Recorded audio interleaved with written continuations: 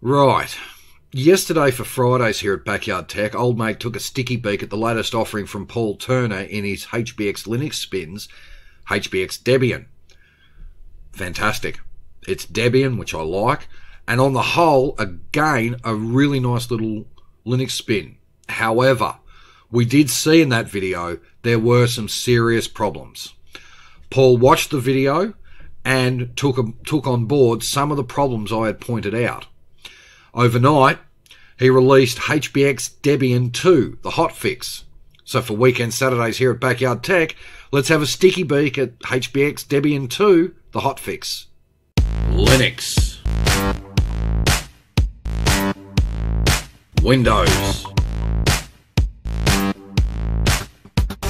Op systems and apps. This is the Backyard Tech System Setup and Product Review. G'day everyone, thank you for tuning in. Weekend Saturdays here at Backyard Tech, and it is System Setup and Product Review time here at the Backyard Tech channel. A little bit of a follow-up video as well. Now, as we know, I'm a great supporter of Paul Turner. His Hybrid X and HBX Linux spins I have enjoyed, I use. Yesterday, he released HBX-Debian. And automatically I was taken to it like a duck out of water. It's Debian. Of course I'm going to love it. However, as we saw, we had some serious problems with getting it up and running. Overnight, Paul released a hotfix to it. And again, has personally asked old mate if I would give it the Backyard Tech channel treatment. So, for weekend Saturdays here at Backyard Tech, let's give HBX-Debian2 The HotFix the Backyard Tech channel treatment. Gonna have a sticky beak at it. Let's get into it. Alright, we're sort of going to fly through this a little bit because he has changed a few things, but we're going to make sure it installs first. So, standard test bench scenario, 4 gig of RAM, dual core CPU, 120 gig hard drive. Let's fire it up.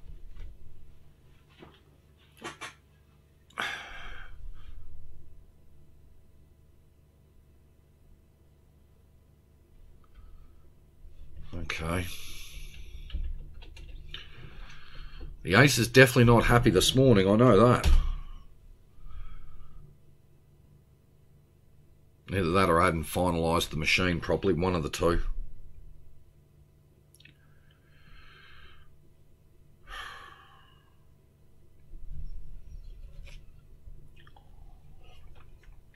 Now, Paul's adamant, he has tested it on multiple levels, it should work.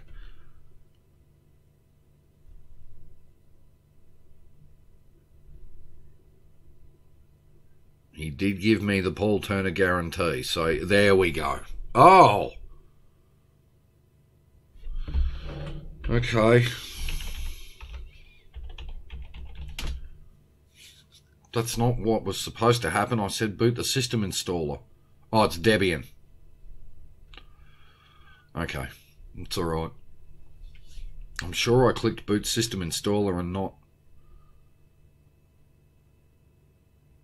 Or maybe he's modified it.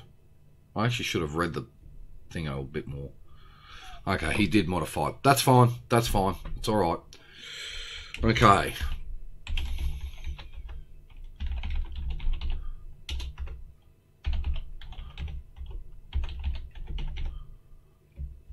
Oh, I don't think I've got that right. Hang on.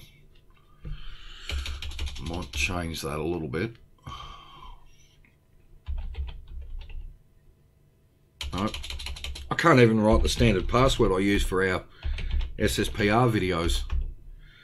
HBX-Debian2 HotFix-VM. Right. Okay. Quickly do this.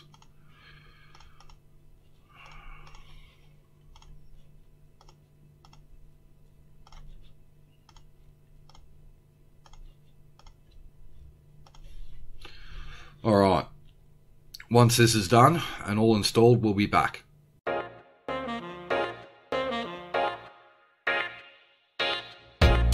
You're watching Weekend Saturdays. here at Backyard Tech. Alright, all installed. Let's reboot it. Now there are some changes that he's made which I'll talk about upon getting into the system. Alright. They're not major changes, but it may suit some people who want to have a sticky beak at this OS to, you know, figure it out. Something's really wrong with the Acer server at the moment. I don't know what it is, but it's not happy, is it? Starting to think I should have put this out on the Dell. Oh well. We'll see what happens. Alright. While that boots, or reboots, let me explain some of the things that we have. I know you're looking at a black screen here, but I'm a little concerned. Let's just force a reset. Hang on. Yes. There we go. Alright. Alright, I just forced a reset. While that boots, he's got rid of the xorg.conf file out of the system. That's a good thing. The Deepen Package Manager, Activity Log Manager, hang on, software removed.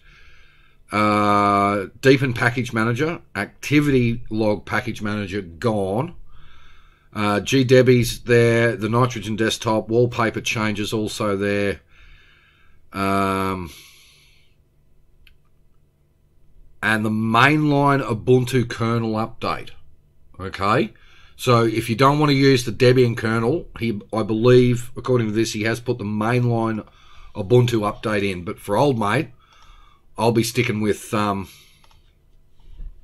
Debian kernel.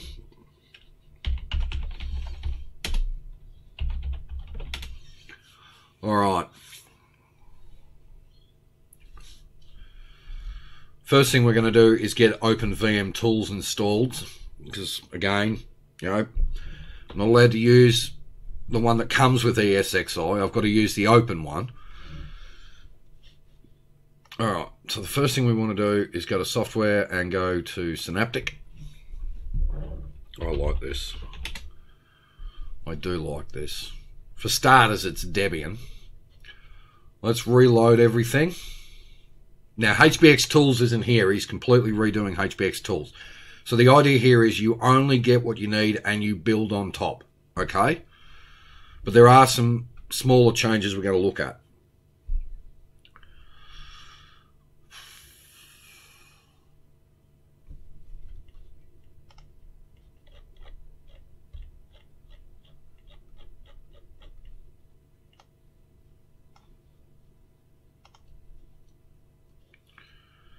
Come on, wakey, wakey.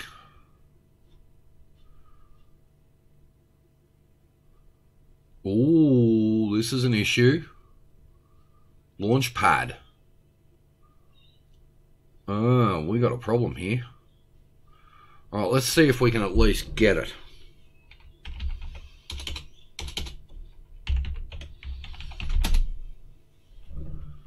We can. Alright. So we can at least get that, which will bring us into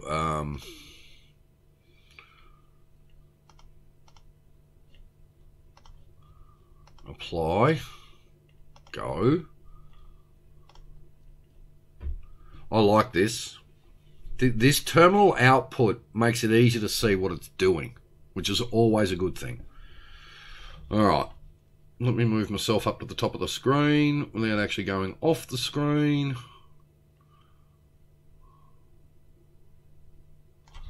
There we go. So I like this. You can see what it's doing. You know, sometimes you've got to expand the terminal output. At least that way you can actually see what you're doing. Okay. So that gets all that installed. Ooh. It's a funky repeating desktop. Okay, next thing we need to do is go to System. Sorry, go to Settings. And get that time and date right. And the keyboard right as well. So first off, do the keyboard.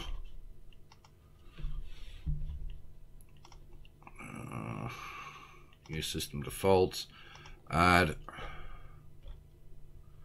English Australian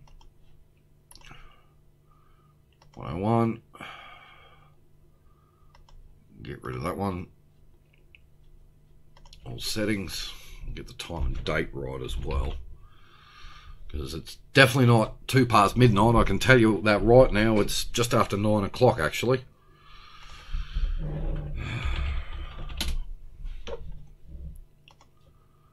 Okay, go all the way up to Australia. We'll go to Melbourne. Close, lock, close, close. Right. Okay. Let's that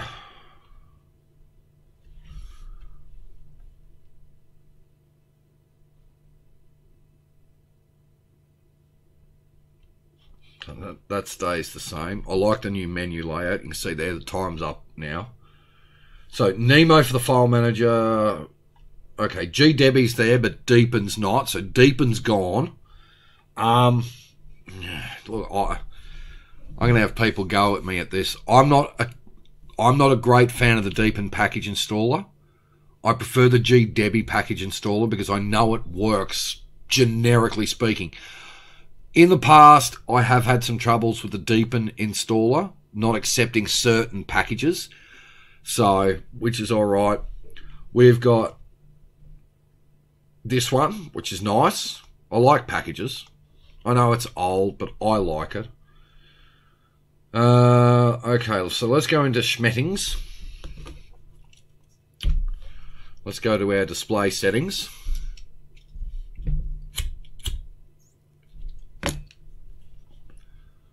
Let's go into advanced. New displays, identifying displays, that's good. It seems quicker than yesterday. Actually, it seems a lot quicker than yesterday, which is nice.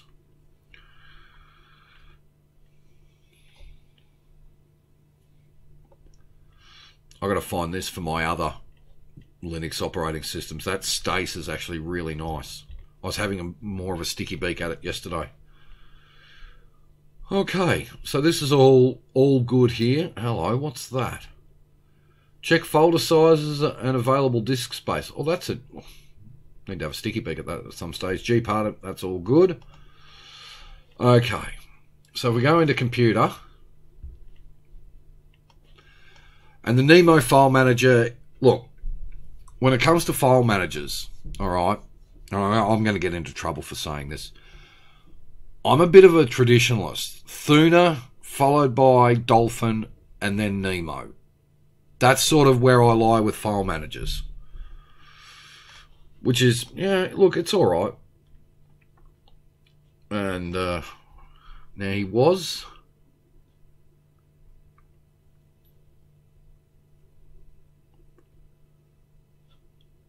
So that's your standard desktop, okay? You can change it, which is fine. I got to say, let's have a look at software. Actually, first off, I know what I want to do. Hang on. Oops.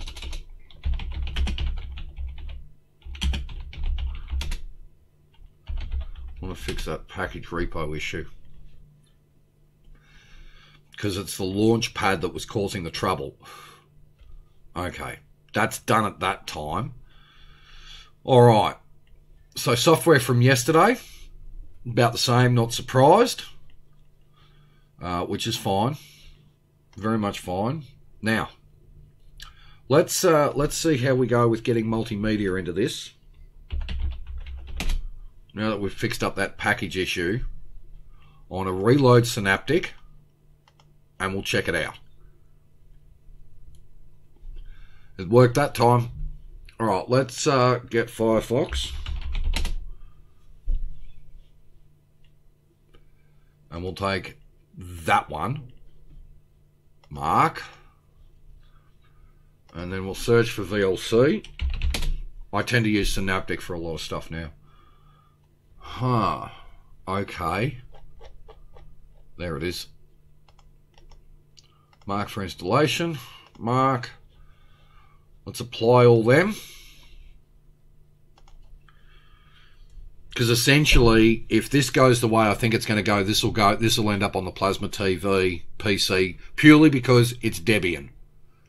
And I've always liked a Debian-based distro. But already, I'm impressed with this. It's simple, it's clean, it's easy to use, and it's a minimalist system. And I think for anyone who wants a minimalist system and to build up only what they want in it, is fantastic. What I will say is I know how much effort Paul puts into these little spins, and I would greatly like my viewers to support Paul's endeavour. Okay? Help him when he needs help. I know many people over on the AOT Facebook group help him out, so I will continue to support Paul in his HBX Linux spins, because even I use them virtually and physically. Virtually and physically use them.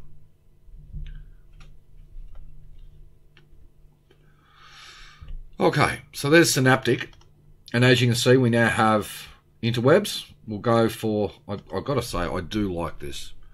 It is nice and quick. And we're on 7801 for Firefox, and we should be on VLC, I think 310.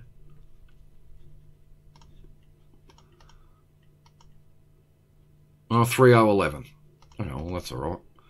So there's VLC, already in dark mode, which is really good. Let's, now he hasn't included HTOP this time, which is fine. HTOP. No. Okay, so what we'll do, okay, let's go into Schmettings. Where is that? Stacer. All right, let's have a look at Stacer. Okay. It's a little heavier. It's not a lot heavier. Very little of the hard drive. Look at that. It's only used 6.4 gig of a 120 gig hard drive. That's smaller than yesterday. All right. So according to Stacer, we're using 936 mega RAM. Okay. Let's go to HTOP, which I don't think he's put in. No, he hasn't. Okay, that's fine. That's fine.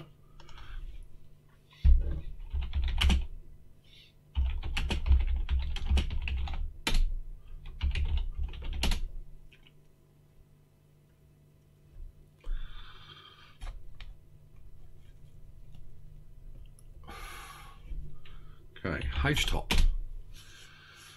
Okay, so HTOP says 770 meg. So again, less than 20% of the RAM, which to me is acceptable. For any Linux distro, you know, 10% of 4 gig is 400 meg. 20% is going to be 800 meg. It's less than 800 meg. Only just, but it is less, so it's near enough, damn it, to 3/4 of a gig of RAM. But you can see the OS is still very, very responsive. We have 83 tasks, 126 threads, one running. Load averages are good. I'm impressed, so I'm happy. And I'm extra happy because it's Debian. There is the mainline kernel for Ubuntu. If you want to run up a larger kernel, you can add newer kernels from the Ubuntu mainline if you wish. I'm not. When it comes to kernels, I'll add the Debian kernel. If I want to update the Debian kernel, I'll manually update it to a newer Deb kernel. If we have a look at what kernel he is running by default,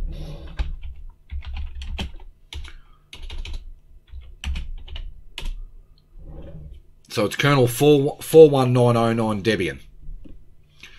So you can see there it's Deb10U1. 7th of June, which is the latest Debian kernel.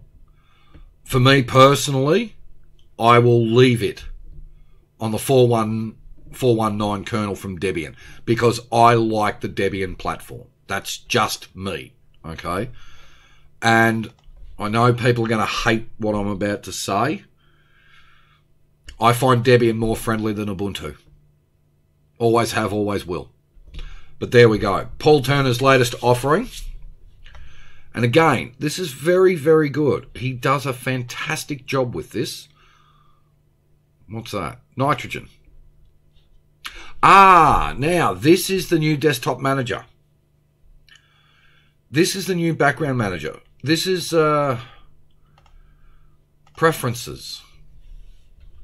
So there's the backgrounds. Now you can, that's how you change your backgrounds. The nitrogen system. I may have forgotten to have a sticky peek at that yesterday. But, hang on, let's scaled, apply. There we go. That's better. So, this is what I like. This is what I like. This is nice.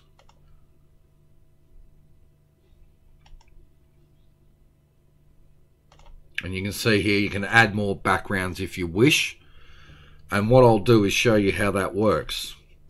Because I have used nitrogen once before. So what we can do is, so you can see here, the working folder is user share backgrounds. All right. And I'll show you one thing you can do.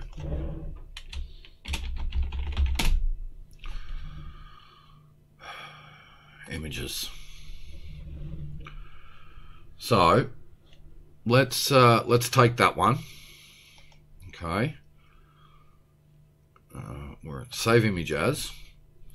And what you can do here is you can go to other locations, user, share, and we want backgrounds. Is that where it is? User share backgrounds. In there. Save it.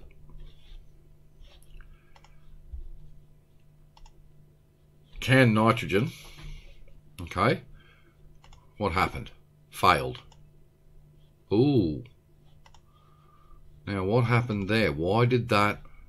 Alright, let's try another picture then that we can save. Alright. Save image.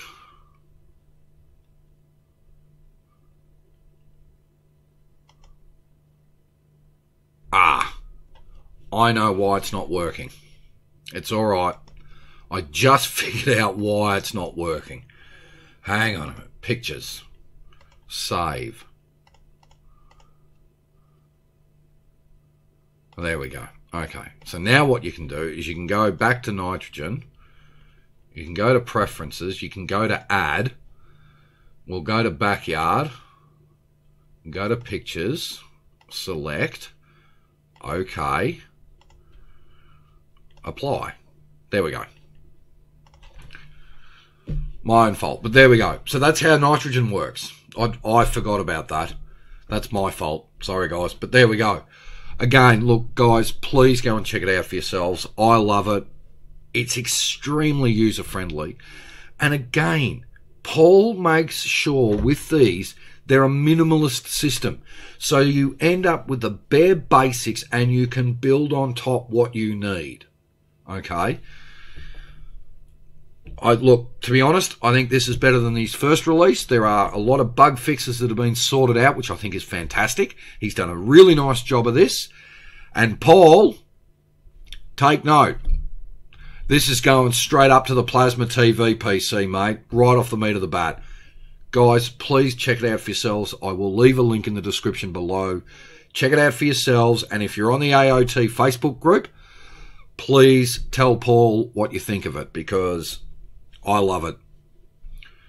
I love this. This will end up in hardware. It's also going to end up on the 730 too, because I just love his operating systems. They've always been very good.